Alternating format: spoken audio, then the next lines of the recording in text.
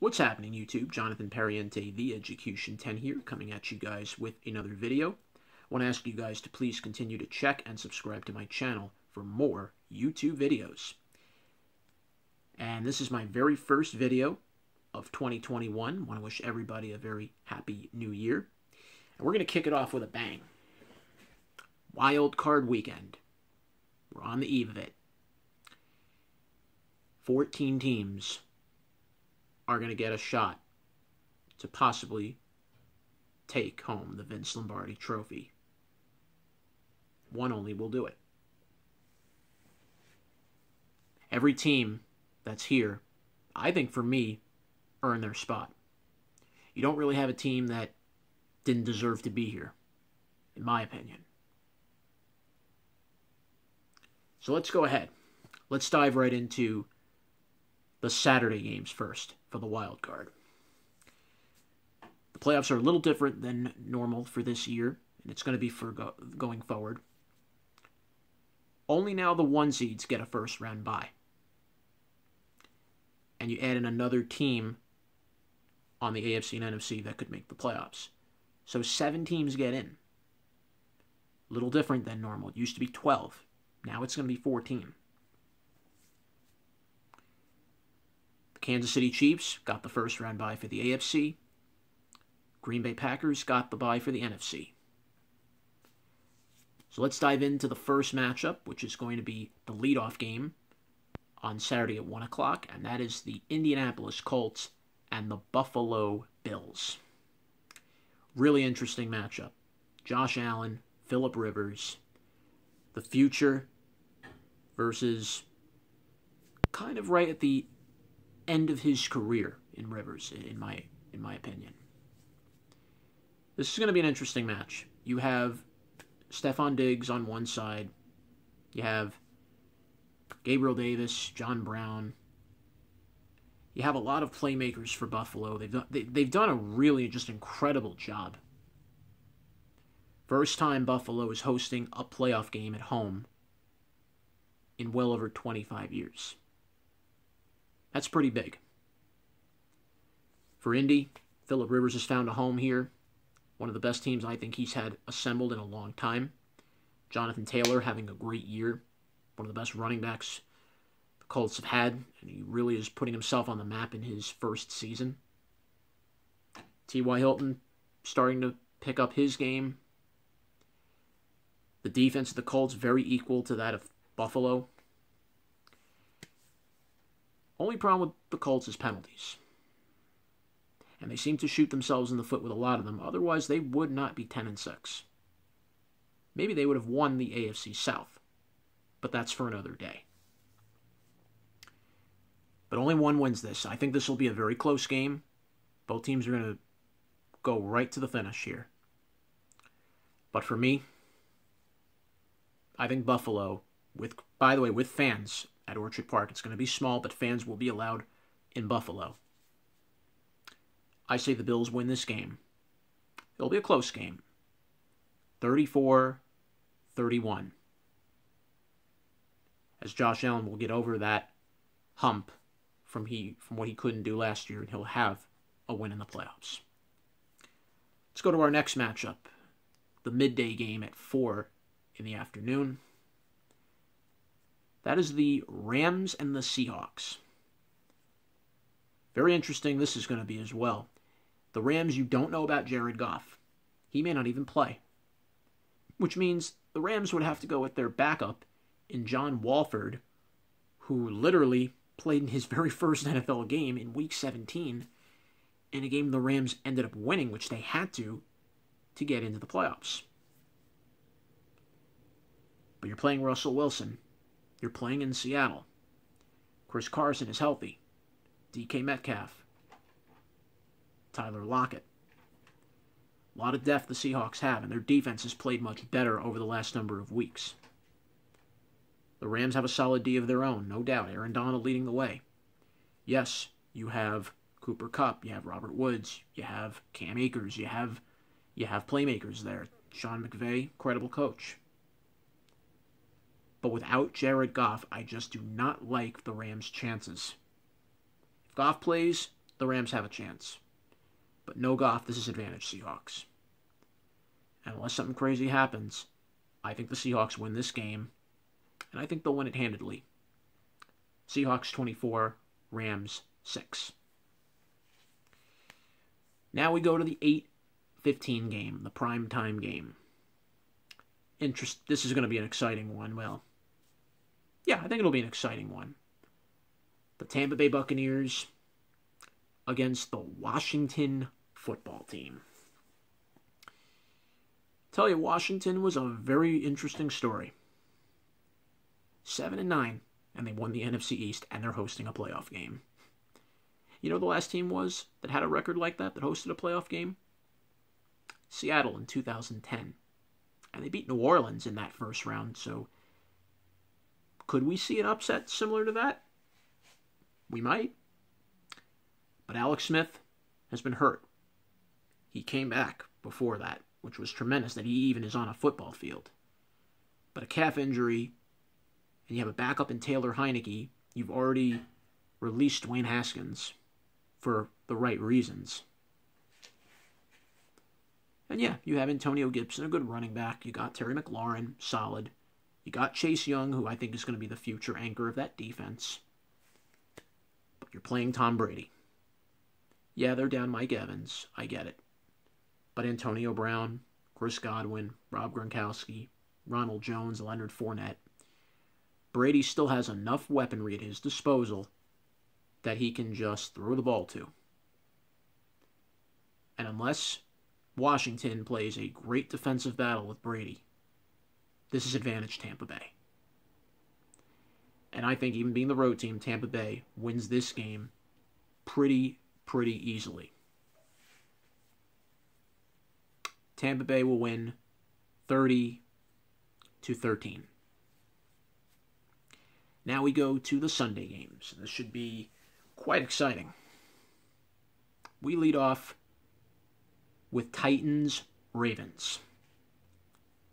This is going to be one heck of a rematch. Remember now, the Titans eliminated Baltimore to get to the AFC Championship game last year. It's still very much the same teams that we saw last year. Lamar Jackson, Ryan Tannehill, Derrick Henry. The Ravens have a great running game. Not just Lamar Jackson, the rookie J.K. Dobbins has been tremendous. Gus Edwards.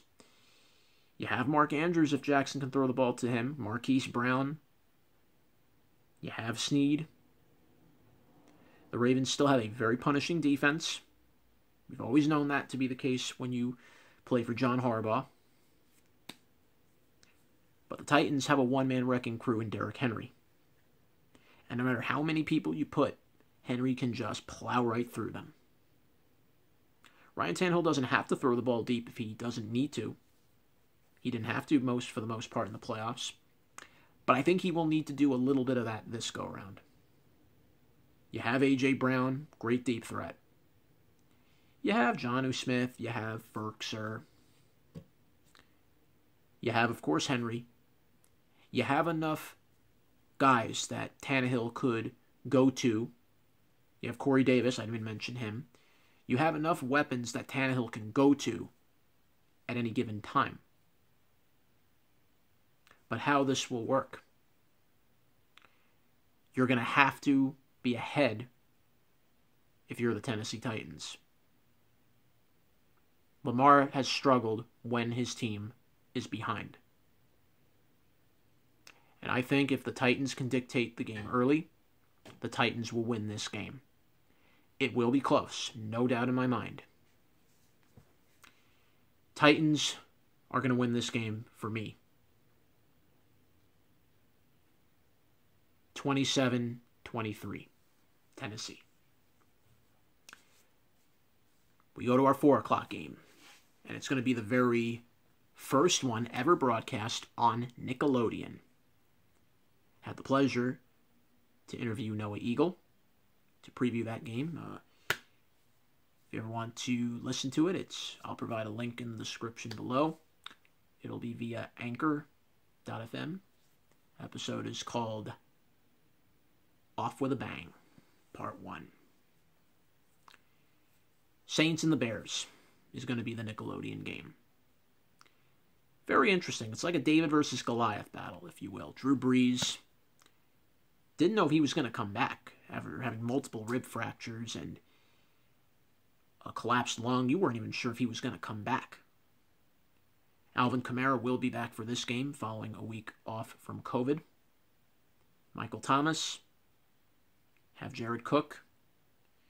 The Saints have Taysom Hill. They have so many weapons they can use at their disposal. On the side of the Bears, you have Mitchell Trubisky. He's picked it up of late, but he's going to have to do more than just picking it up if he's going to beat Drew Brees. He will have to play his absolute best. David Montgomery, he will have to dictate some of the action. Solid running back that he is, and he can catch the ball out of the backfield. You have Allen Robinson, solid deep threat. You have Darnell Mooney, young rookie.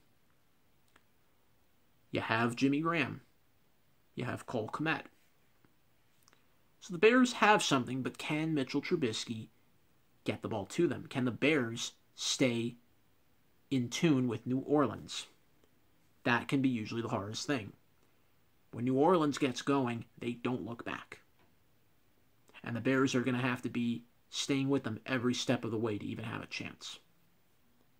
And I'm not sure that they will. This game's in New Orleans.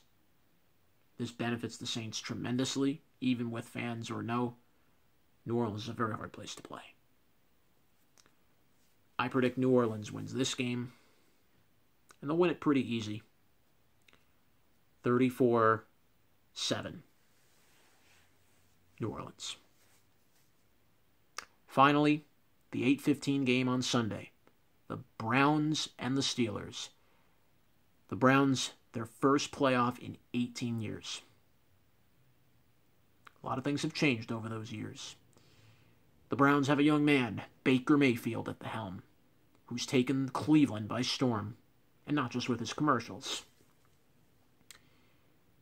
Again, like a changing of the guard game. Baker Mayfield, one of the future quarterbacks in the league, against Big Ben. The Browns have tremendous talent. Two solid running backs, Kareem Hunt and Nick Chubb. Rams were fourth in the league in rushing.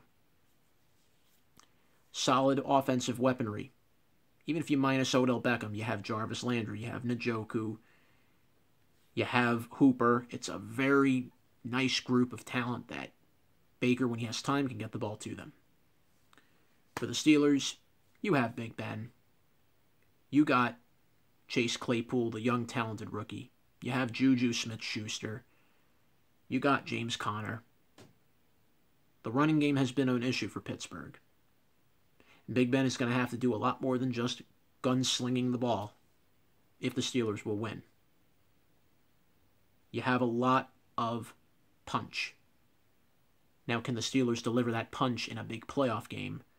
They had struggled in their last 4 games, and I'm curious how Big Ben will come out. I will say this is a big moment if you're the Browns for Baker Mayfield. He has struggled against the AFC North. Yeah, you beat Pittsburgh in the last week, but that was only because Big Ben was not there. Steelers didn't really have all their players playing in that game. Now they're at full power. And this is where Baker has to prove himself. And you're playing in Heinz Field. And unless the Browns can scare the Steelers early, which is going to be very tough to do with that defense of theirs, I'd say it's advantage Pittsburgh. I think the Steelers will come out. They always have been known to come out big in playoff games like this. And I think they will do so again. Steelers will win 24-10. We're just beginning the road to the Super Bowl. And it begins with Wild Card Weekend. We might see some surprises along the way. The winners will go on to play in the divisional playoff the following week, when the Chiefs and the Packers join the fray. Good luck. Jonathan Pariente, The Execution 10, saying bye for now.